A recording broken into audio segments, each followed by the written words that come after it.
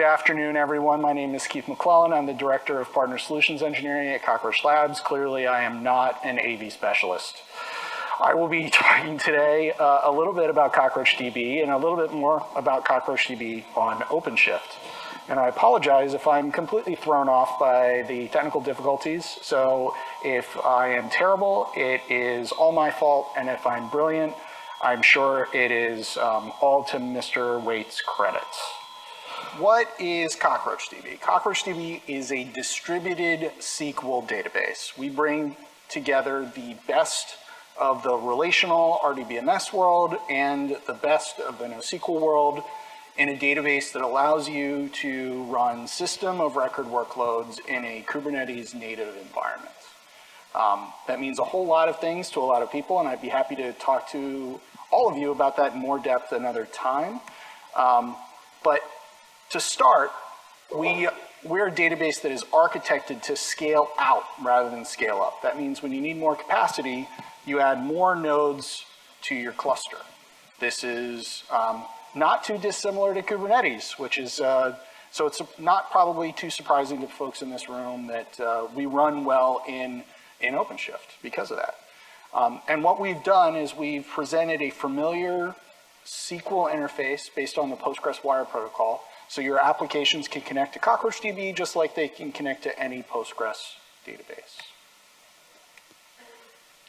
Because we can scale our database by adding more nodes, whenever there is a capacity challenge in a database, whether you need to store more data, or you need more transactions per second, or you need to be able to host more users, you solve that problem rather than by buying larger and more expensive servers by just adding a few more instances of CockroachDB to your environment.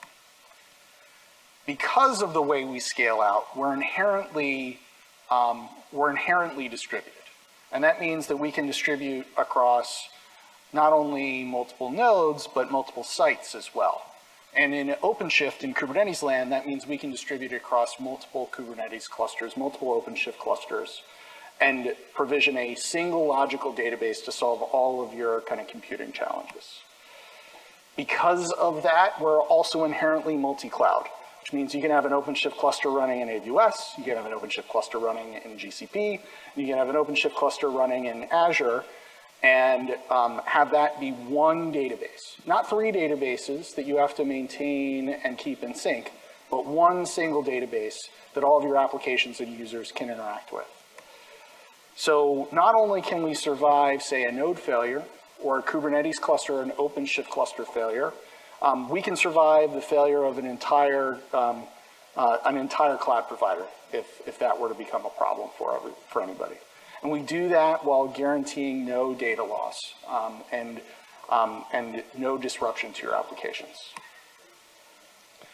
So how do we do this? Not only do we present a database and not only did we build it from the ground up to work with Kubernetes, but we do that by providing an OpenShift certified Kubernetes operator for CockroachDB that gives you kind of our world-class the information from our SREs and a world-class operator to allow you to provision and manage your CockroachDB environment in OpenShift without requiring dedicated staff. Because of all of that stuff that we just talked about, running CockroachDB on OpenShift is an extremely easy experience, much easier than getting these slides up here today.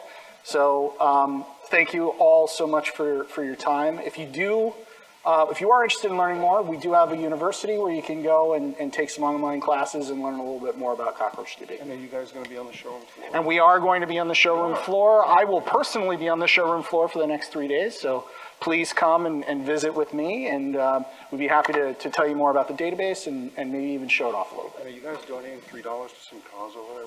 We are, in fact, donating $3 to Women Who Code for anyone who attends either our virtual or in-person booth and lets us scan their badge. So thank you for that as well, Mr. Wade. Thanks, everyone.